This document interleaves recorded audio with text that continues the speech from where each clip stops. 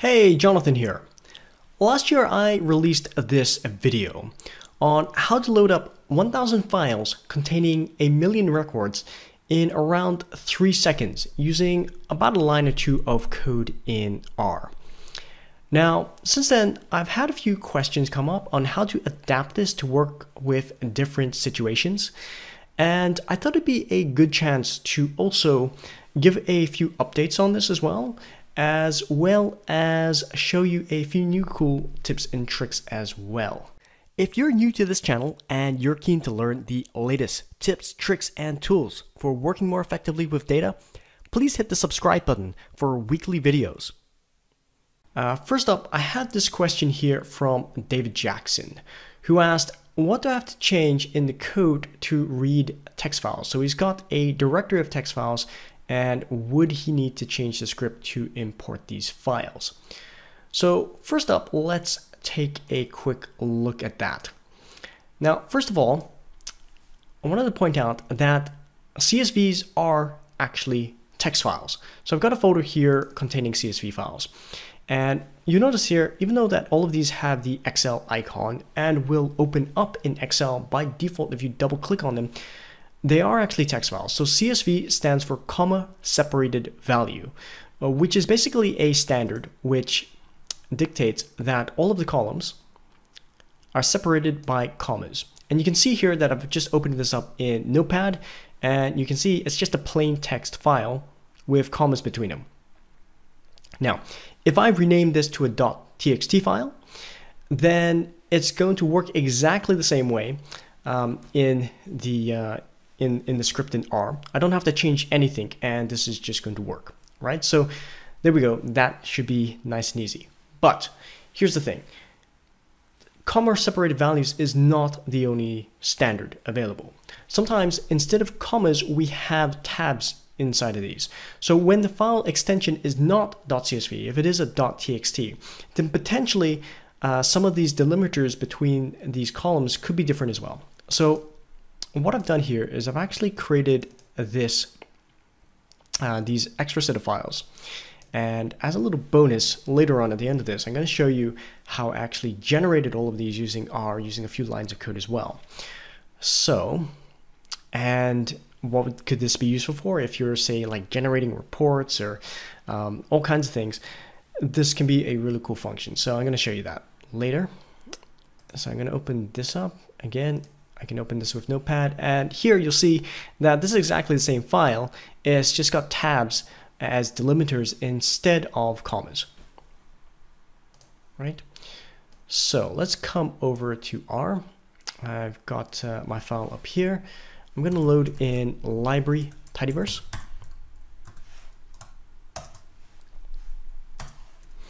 And I just wanted to point out as well that 99% of the stuff I do teach is using Tidyverse. So Tidyverse here is a library, but it's actually much more than a library. It's a whole collection of libraries. It's a whole standard, a set of standards for using R, which is very, very powerful. Now, here's the thing. A lot of professionals now are using the Tidyverse standard because it makes it much easier to interpret, much easier to learn, and just a much more productive experience for analysts to come in and do their work. So a lot of training right now is still using base R, and it's there's some benefit in learning base R and stuff as well. But if you're trying to learn R for the first time, it gets really confusing to learn multiple standards, and it gets really messy to kind of start mixing lots of standards if you don't know exactly why you're using something over the other. Now, all of the functions here I'm going to show you are tidyverse functions, and hopefully this will give you an idea of just some of the really cool things that you can do with it. So the first thing I'm going to do is I'm going to run a directory, and I'm going to look at this folder CSV files to merge. If I hit tab, this automatically lists all the folders for me. So I can hit tab to complete that for me so I don't have to type it. There's one extra parameter I'm going to have in here, which is full names is equal to true. And this will just basically give me the full file path here. So now I have a list of all of my files. what I'm going to do is I'm going to pipe this. Now, basically what this takes all these results and it's going to run it through all these results in a function that I specify here. So pipe, the shortcut key for this is Control-Shift-M. It basically types these 3 characters here for me. And I'm going to use the tidyverse function map df. Now you notice that there's a whole bunch of map functions here, and in some of my lectures I go over like a lot of these in a lot more detail, because this is where some of the really cool kind of stuff happens. So here I'm giving an example of just reading a whole folder of files, but actually you can use this for a ton of things, and it just makes it so quick and easy to do it. So in here I'm going to use the function read_CSV. Now read_CSV again is the tidyverse version of this. Now when you do get a little bit more advanced, there's other functions that you can use to read in the data as well. Most people use read.csv, but generally speaking, I'd say for beginners I wouldn't recommend that because it has a few strange defaults. Like for instance, text columns don't come in as text. Now, if you're familiar with factors and that sort of thing, then maybe that's not an issue. But if you're starting out, I would definitely try and avoid that. The one that I've been teaching lately for slightly more advanced users is to swap this out with a library called fread from the data table library. And this can speed this up a bit as well. But right now I'm going to stick with read CSV for here. I'm going to run this. You can see it's pretty much done this instantaneously. Now this is only 118,000 records as opposed to my million records from before. But you know, still a reasonable sized data set. And it's just merged all of it into a single table for me. Okay. Now, the first thing I want to look at is, okay, well, how do we change this to look at these other types of files instead? So probably the easiest way to do this is using RStudio to basically generate some of this code for us. So within RStudio, there's actually a way that we can import a bunch of different files. Now, in this tab down here, this is where my environment, history, and connections are. I'm just going to expand this up here. And there's a nice little button here, import dataset. So here, if I click on this, we've got from text. And by the way, from text also includes CSV files. So we've got base R, which I kind of mentioned before, and we also got the read R library. And the read R library is basically the tidyverse, is one of the libraries that sits within tidyverse. So I'm going to select this here, and I'm going to browse for this file. Okay, I'm just going to select one of these here. And this is going to load up a preview for me. Now here, by default, what's happened is it's picked up this file and it's assumed that it's using commas as the delimiter. And so what's happened is that all of the data has come into a single column. Now, in order to update this and change this, you've got all of these different settings here. So you've got first row as names, trim spaces, open data viewer. We've got some delimiter. So this is the setting we want to change here. I'm going to change this from comma to, and you can change it to all these different things here. I'm going to change this to tab, right? And as soon as I do this, this separates out all of the columns like it should be, right? Now there's some other settings in here that you can have a little play around with depending on your data. And the nice thing about this is that it's actually generated all of the code for you right here. So here, instead of using read CSV, we're using the function read delim, right? Now read delim, it's got the file here, and it's got a few settings. So /t, that's basically for the tabs, and it's got these other things, escape, double, trim, and all this kind of stuff, right? So for now, I'm just going to take all of this. So I'm just going to copy this. I'm going to cancel this. And what I'm going to do is I'm going to paste this in here instead. So instead of read CSV, all I'm going to do is I need to change the folder as well. Let me just change this. So now what we're going to do is we want our text file directory. So text files to merge, tab. Again, I want the full names equals true. And again, I'm going to go map df, right? And in here, I can basically paste this in. Now there's a few little things I'm going to adjust here. So when I paste this in, I'm just going to delete this last bracket over here, and I'm going to delete this bracket over here as well, because you notice here when I added read CSV to this function, I didn't need to add any brackets. I didn't need to add any parameters. Why is that? Basically what happens is that all these files here get passed in as the first parameter here. Oops, let me not move that. So this, if I delete this, let me just drop this down to the next line, which is also fine. If I just delete this,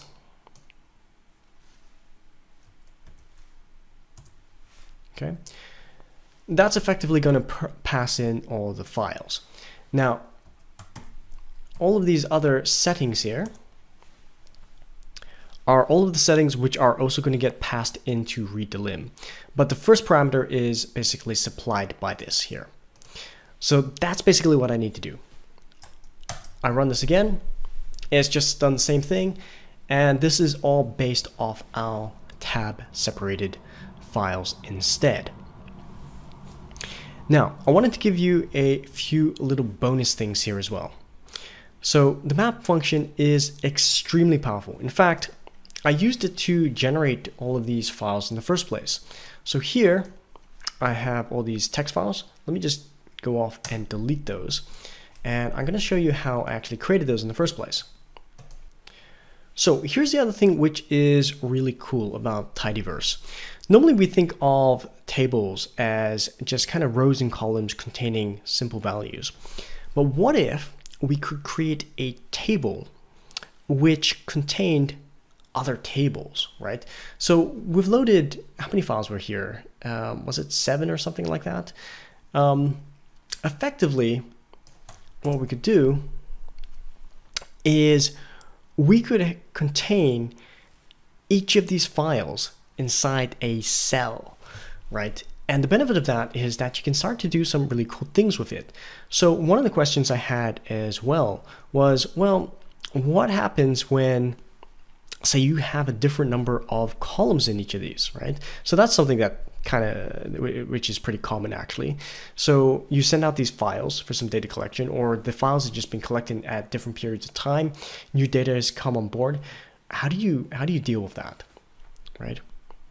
Now, it just so happens that these files do actually have a different number of columns, and they've all just been added together.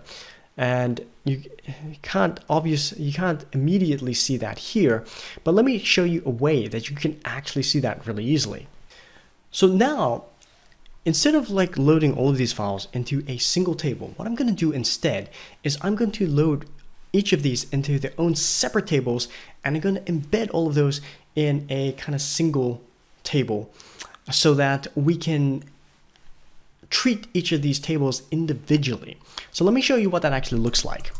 So here, I'm just going to add this little bit of code here, and I'm going to run this, and let me show you this table here.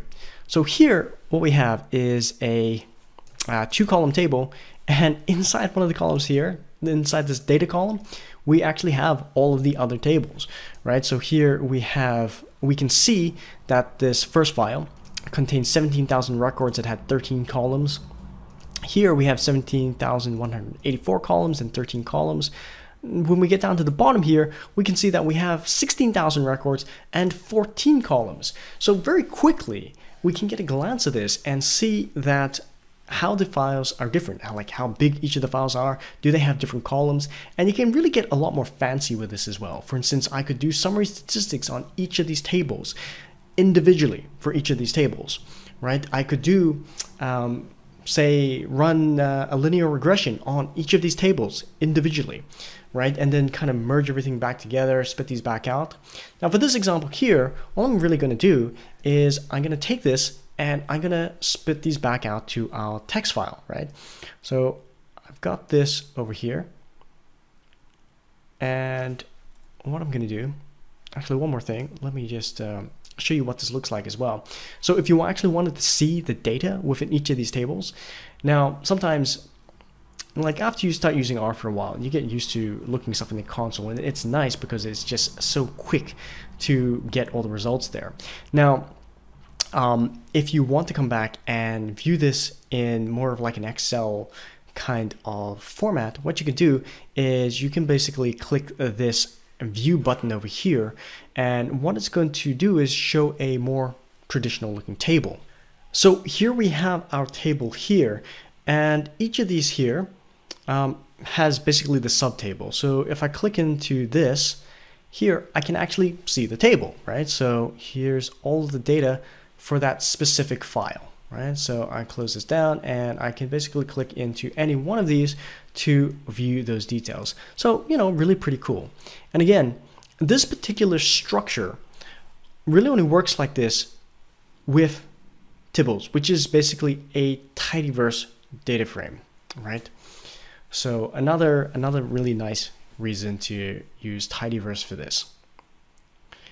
Now, what I basically want to do here is I want to take each of these and I want to spit these out as a tab separated file instead.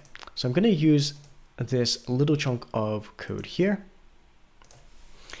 right? So this is basically using, again, one of the map functions with this function write TSV actually, sorry. And this function here takes a parameter x and a parameter path. Now by setting this up in the file and saying what these are, then that basically feeds this into this, and this actually works really nicely. So I've got this over here, I've got my empty folder over here, and let me just, actually the folder, that folder is also here, so maybe that's easier to see it. Let's run that line of code there, right? And you can see it's just generated all those files for you, right? So really pretty cool. And there's all our files back here again. Cool. So if you found these tips helpful, please give a thumbs up. And if you want to learn more about these kind of things, so I've gone over all of these really, really quickly. Hopefully this has given you a really nice idea of just how powerful R is for doing all these kind of things. But you know, it can take a little while to get the intuition to some of these functions to kind of make them do everything that you want them to do.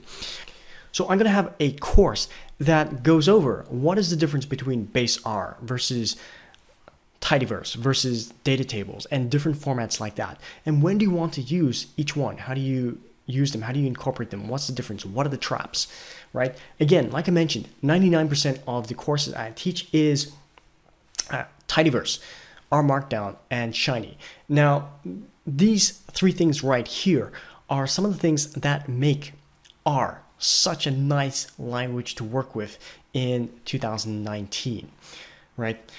With Shiny and R Markdown, you can basically generate reports in minutes. You can develop websites and web pages interactively without having to learn something like Node.js or Angular or something like that, right? So it massively, massively simplifies the time it takes to generate results and get them out and publish them to models that you can publish to the web, publish to, say, automatically generate PowerPoint slides, all these kind of things. And again, all of the functions that you see right here, I'm going to be talking about all of these in a lot more detail so that instead of just having to copy and paste these, you get the intuition to be able to use these in a really, really powerful way. So if you want to find out more about that, I'm going to leave a link in the description below. Thanks for watching, and I'll see you next time.